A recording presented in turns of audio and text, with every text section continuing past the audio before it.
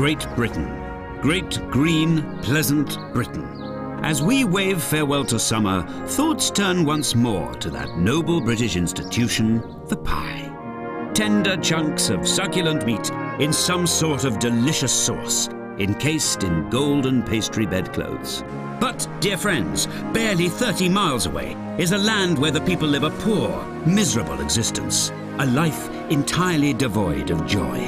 A life without the pie. That bleak place, my friends, is France. Along with the good people at McDougall's UpperCrust Pies, we've decided ça suffit. It's time to end the suffering of our scented cousins. Let's extend the hand of friendship and share our pies with our hirsute neighbours using a 100-pound pie cannon. Over the next 2 weeks, we're going to design and build a cannon. And on October the 15th, we're going to fire our pies from that cannon to France. No need to thank us, Jean-Claude.